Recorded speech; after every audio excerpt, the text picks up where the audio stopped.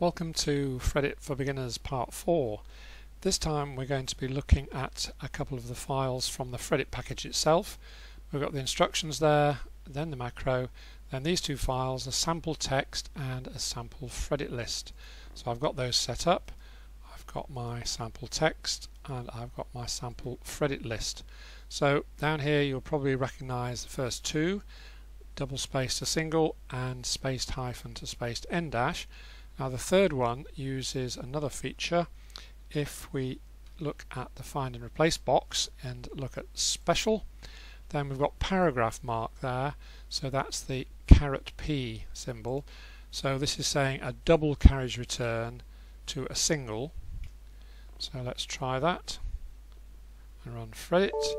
So as you can see, it's cut out the double carriage returns, in other words the blank lines between paragraphs, and has done the other changes. That's okay. So let's just undo that, and to introduce some more ideas I've got another command here. Remember this from last time, color to color. So if we try that and run FRedit, then we've got this problem that coloration is changed, which it shouldn't be in UK English. So let's undo that again. Now what we can do is to use a wildcard to solve the problem. So let's have a look again at the find and replace window. If we click on use wildcards, then if you look down at special, then you'll find here there's the beginning of word. So if we click on that, so that open triangular bracket or less than symbol is what we're going to use, because it says only find this. So if you look for COLOR, it will only find color if that's the beginning of a word. So let's get rid of that. So where's my wordage? There it is. So if we put the triangle bracket there, but the only snag is FRedit needs to know that this is a wildcard find and replace. So before that we put a tilde, this wiggly line, which on my keyboard is above the hash symbol next to the enter key. So that says the rest of this line is a wildcard find and replace. So let's try that. Okay, so let's run FRedit, and as you can see it's changed color where they are individual words, but the discoloration doesn't get changed.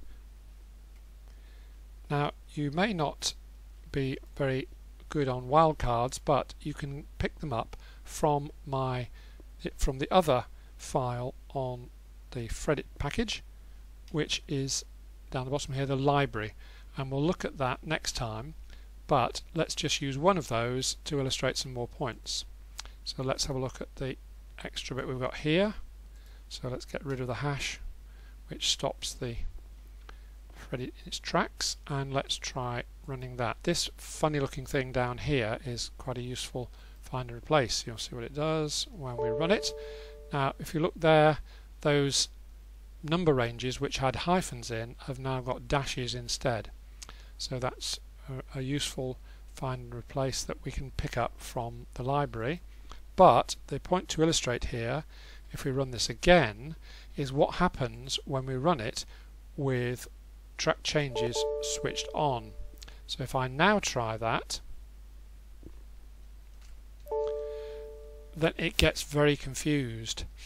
The 14 to 19 and the 40 to 77 are completely screwed up.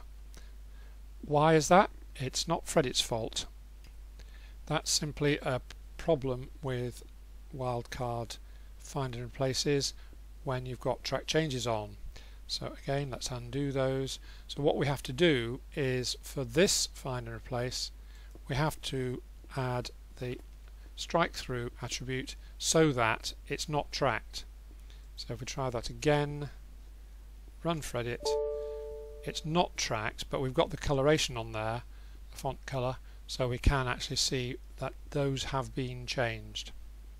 So there we go, and next time we'll look at the library itself and see some of the various wildcard finder places that are available to you. Okay, thanks for watching.